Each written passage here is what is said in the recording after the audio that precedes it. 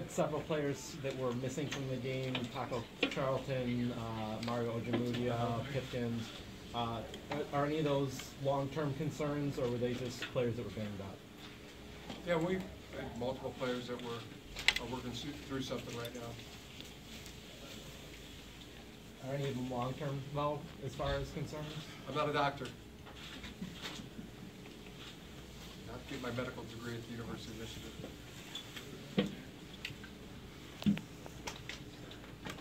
Hey, Coach, what did you see out of your quarterbacks today? What? What did you see out of your quarterbacks today? What did you like from them? I thought Shane played well. Played with real good courage in the pocket. Thought he stood in there, made some good throws. I think I said it earlier, but catching more contested balls. Our receivers can continue to improve in that area. Make the tougher catches. Make the catches when they're contested. Shane had the one interception, but that was off of a throw that really was on target and should have been caught and then deflected up into the secondary.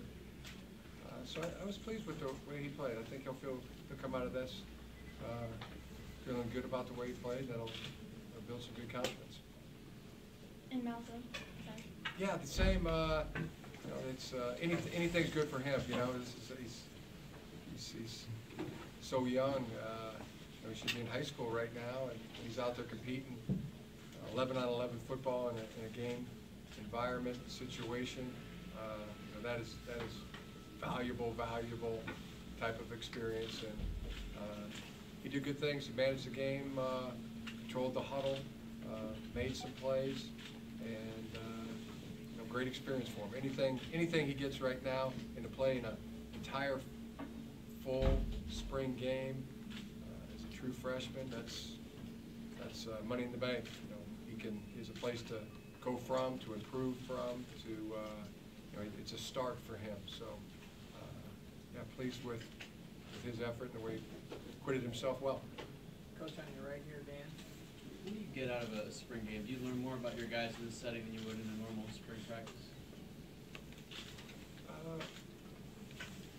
Yeah. What are the things you hope to see from them, or what do you hope to accomplish in a spring game? Competition, playing at a game type of speed that they execute, which there was good execution,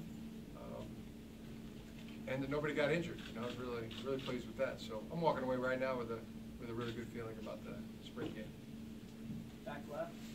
Your impression of Chris Wormley after spring ball?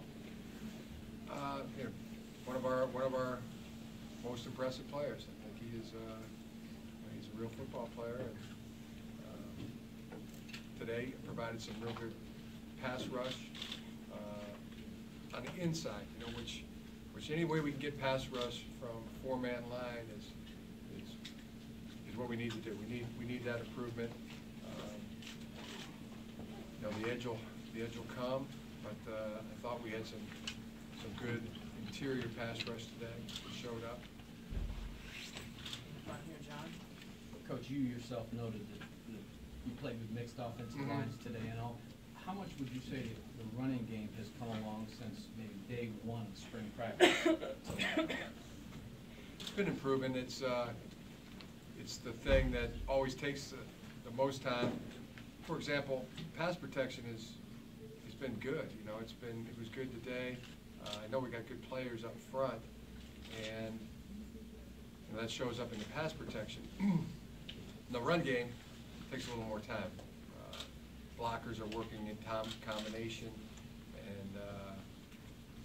and that's a process. It takes some time, and then you add it into a spring game where you shuffle the deck. Now the ones that have been playing together, two of them are on one team, three are on the other. Two of the twos are on one team, three are on the other, and so forth. So that adds to it. So